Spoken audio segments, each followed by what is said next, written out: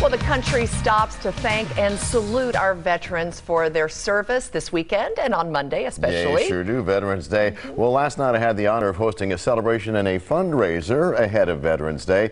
It's called U.S. Vets, and they specialize in giving homeless vets a second chance. And they have documented a significant decrease in the number of homeless veterans living on the street, a 50% drop in the past 5 years.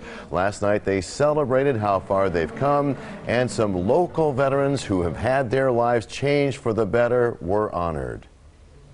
I went from living in a car to 1,400 square feet. I'm still in awe. I went from crawling to walking to finally running. It's a great story about not just struggling, but also surviving and overcoming what she had been through. Shalimar, the executive director, and Anna, a veteran who said she was living in her car and put on her military uniform in the back of her car that was her living room. 13,000, making it 1,300 veterans have gotten jobs. And U.S. Vet says their future plans, they want to open a new campus that would include a wellness clinic. That's planned for the next couple of years.